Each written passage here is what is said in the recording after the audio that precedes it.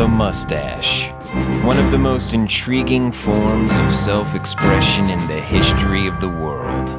It's a statement. It's a lifestyle. It announces your presence to a room full of strangers by boldly declaring, "I'm here, bitches, and I do what I want." Enjoying a rich and glorious heritage, the mustache has been the facial ornament of choice to some of society's most famous and influential members.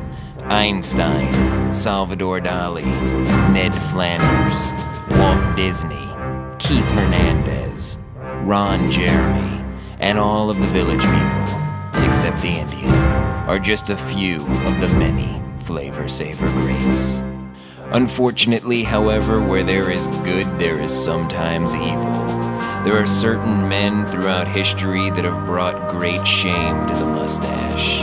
Hitler, Stalin, Saddam Hussein, and of course, Geraldo. But despite the sinister ways of these mustachioed miscreants, the lip warmer is here to stay.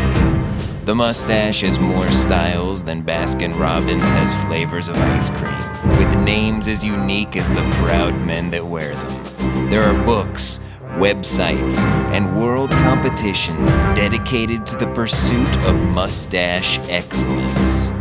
Even children, cursed with the inability to grow facial hair, enthusiastically display their milk mustaches every morning around the world.